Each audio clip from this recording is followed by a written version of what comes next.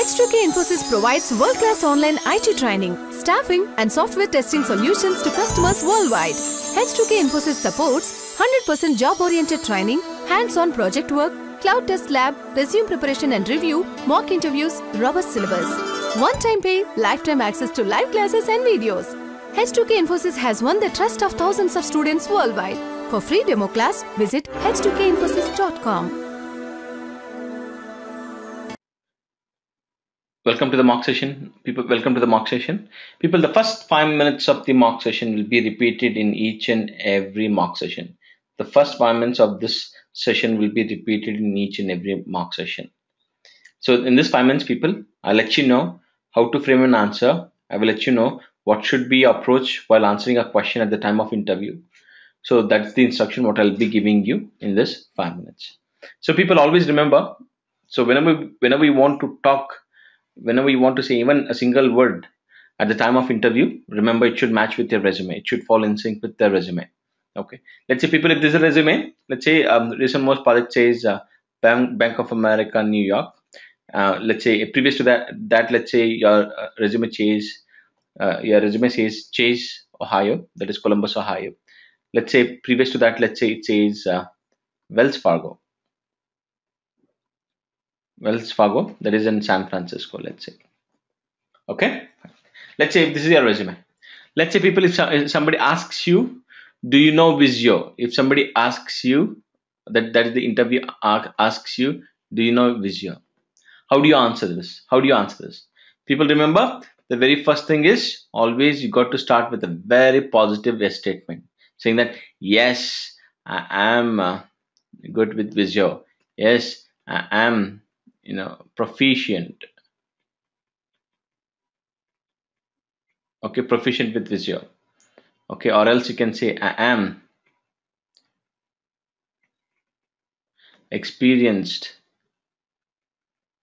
okay, in Visio. Or you can use little bit milder words, saying that I am familiar. People, let's say if you're not that confident with the question being asked, you can take the second set of words, that is I'm familiar, or you can say I have knowledge. Okay, or you can say I have idea, something like that.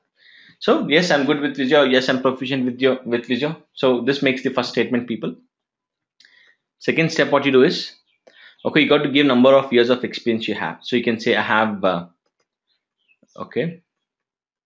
have 3 years of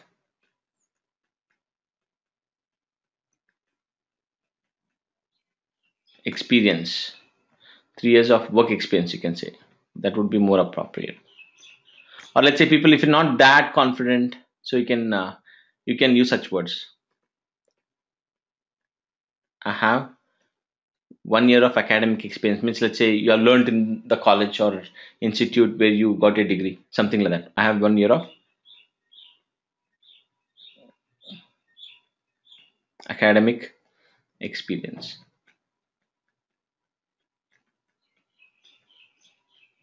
Okay, something like this. And people, step number 3, just talk about it or give a definition.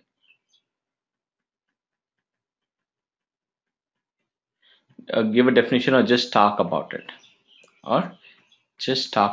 people. Okay, step number 4, people, you got to relate. Yes, this is very important, people, especially when you put experience in your resume. This becomes very important. Relate. So that is, you can say I've used Visio in my project with Bank of America to make markups. Okay, or else you can say I've used Visio to make use case diagram when I worked with Chase Bank. I've used Visio to make activity diagram when I worked in Wells Fargo. See people, the point is you're trying to sell a different story for a different project. Remember, that's very important. You try to sell a different story for a different project. See here, for Bank of America, I'm selling markup. For Chase Bank, I'm selling use case diagram. For Wells Fargo, I'm selling activity diagram. See, this is how it goes. People, I'll give you 3 minutes. I want everybody to make note of information.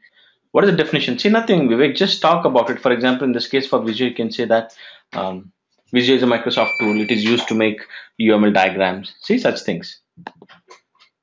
Okay, Disha, why is that you're not able to hear?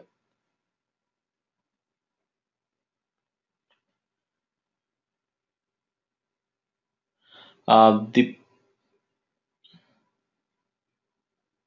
Okay, I will look into the email, Dipali, but in any case, call me on Monday because I'm flying to Canada for Saturday, Sunday. Call me on Monday. Okay. No, this session is not off. Okay. What's the difference between talk and relate? See, nothing. See, give a definition. Simple as that. Just talk about it. See, relating means here you're talking about by relating to the projects. Here, just definition means just definition, or just talk about that particular tool or that particular question. Relate means you're relating to the project. There's a project word that gets added when I say relate. Dipti. Okay. Fine. All right. So, people, now what happens is I'll start giving you one question at a time. I expect you to frame an answer. People, what happens is every week we pick up a topic. Okay, so this we pick up a module to be very precise. So this week, people, it's about documentation, and in fact that's the most important one. Okay, I'll start posting the questions. People, I expect you to frame an answer for that.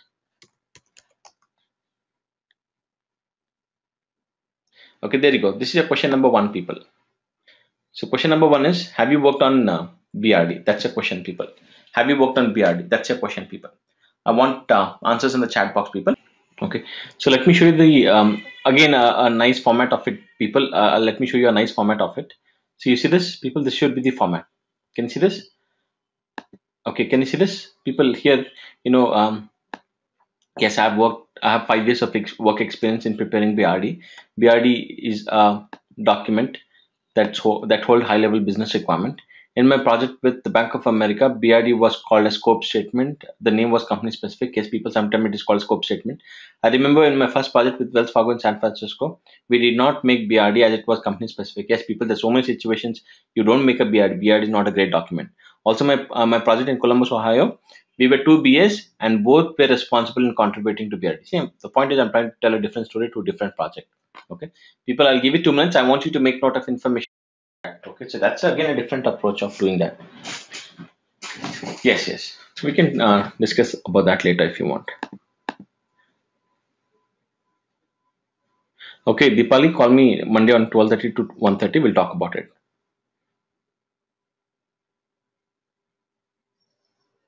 Sure, Ola, I can help you on that. People, let's move on to the next question.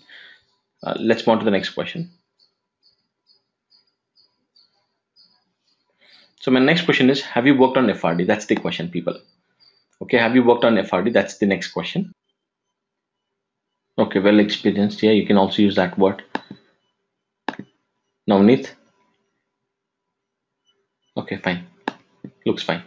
So in the meantime, people, let me show you the right format, or another format of it. I would not say right format. Even your format is correct, people, but this is my way of expressing it. People, I'll give you 2 minutes. Kindly make note of it. So here I say I have 5 years of work experience in preparing FRD. FRD is a document that holds information about the requirements. In my recent most project with Bank of America, FRD was called as FSD. Yes, people, FRD is also called as FSD. Okay, I remember in my first project with Wells Fargo, where I joined at the mid of the project. See, I'm just trying to tell a different thing that I joined at the mid of the project. I was responsible in making entire FRD. Okay, also my project in Columbus, Ohio, we were two BAs, both were responsible in contributing to FRD, something like that, people. Okay, so but people, telling a different story for a different project is very important. Okay, so you got to put a practice of doing that. Fine. So people, now okay, so let me kind of give you an idea about how to answer such a question. People, tell me about your previous project. People, I want everybody to pay attention. This is the assignment. Okay, this is the assignment. Tell me about your previous project. How will you frame an answer? How will you research an answer for that? See, for this, people, it's quite simple. See, let's say if the project what you have put up is insurance claim process, let's say. See, all what you have to do is just go to Google. I'll teach you how to research a material, people. How to research a material, or how to find the words, how to understand the process. Let me teach you that. So let's say, people, you put up a project related to insurance claim process. So what you do is just type the word insurance claim process. So that is what you wanted, right? Insurance claim process. Just add a word called as flow. Okay, just do that. And people, this is how it looks. Now what? Just click on this word images, what you have here. Very simple. So now, people, it gives you hundreds of diagrams which actually explains how this insurance claim process works, and just you have to convert that into words. See, for example, here it says, there's a company. Customer approaches network hospital for cashless treatment. Hospital verifies the customer details and sends pre-authorization by fax. And the company verifies the pre-authorization details with policy benefits and sends response to the hospital. See, what I'm trying to say is, let's see if your project is related to insurance claim process. Let's say I'm just taking that as an example. Just add the word insurance claim process, add the word flow, and click on the word image. You should get plenty of materials. Or let's say people, if you have put something related to credit card, let's say um, credit card process. Okay, process process flow. Just add the word flow. Okay.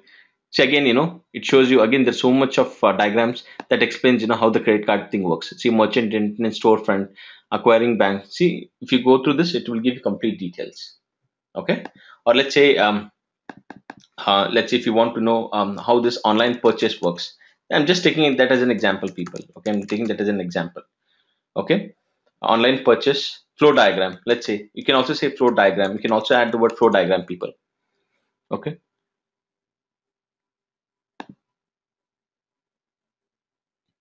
See, again, there's so much of diagrams, which explains about that. Okay, so basically, people, this is how you do. And now the assignment is, people, I want you to create 8 lines or 9 lines or 10 lines write up about insurance claim process. I showed you how to research the material. Okay, insurance. Please explain me how insurance claim works. How insurance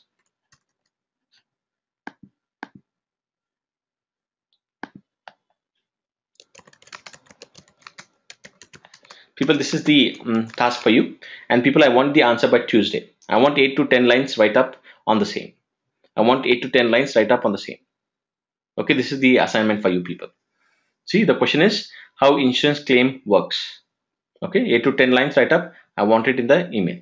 People, now tell me, does anybody have any question? People, again, next week we'll discuss about SDLC and requirements. Next week we'll discuss about SDLC and requirement. Okay.